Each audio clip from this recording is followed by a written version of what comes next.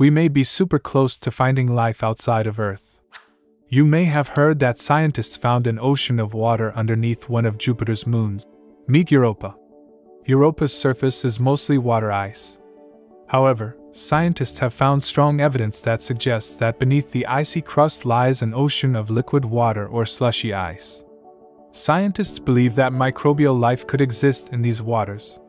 NASA sent probes to get a closer look in the year 1977. On April 13 of 2023, the European Space Agency will launch a spacecraft called the Jupiter Icy Moons Explorer. The spacecraft will study Jupiter's 3 icy moons and search for life on them.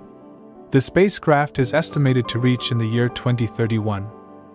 The spacecraft will use flybys of Ganymede and Callisto to optimize its orbit, including Europa. The mission will continue for 3 more years.